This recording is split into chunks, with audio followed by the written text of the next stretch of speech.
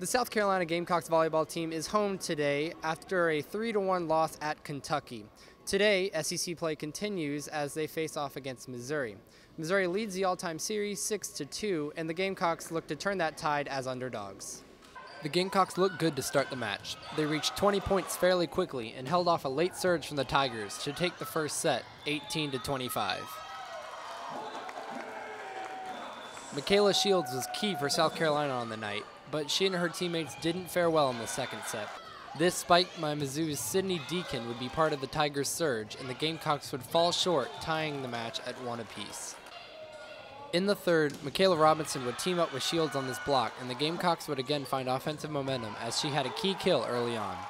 Mizzou wasn't done, however, and neither was Deacon with this rejection. Under the leadership of sophomore Riley Sentz, Missouri was able to take the third set despite the Gamecocks pushing it into extra points. It was do-or-die time for the Gamecocks, but Mizzou wasn't looking to let up the pressure with star Alyssa Munlin on this kill.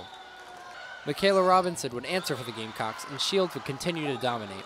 The Cocks were also able to ride on a strong performance from sophomore Courtney Kaler in the fourth, propelling them to again tie the match, pushing the game into a fifth and final set. In the fifth, Shields again came up big for Carolina. She finished the day with 29 kills, double her kill per serve average on the season. Kayla Caffey proved the Tigers were still in the contest, and Mizzou had the edge at the halfway point of the fifth, 8-6.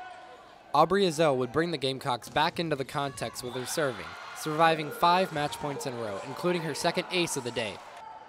Mizzou was able to score back-to-back off of serving by freshman Andrea Fuentes and would survive in Columbia, winning the fifth set 16-14, and were able to take the match 2-1.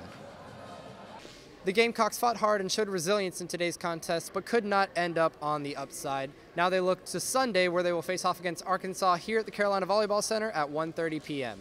For Capital City Sports, I'm Ethan Styll.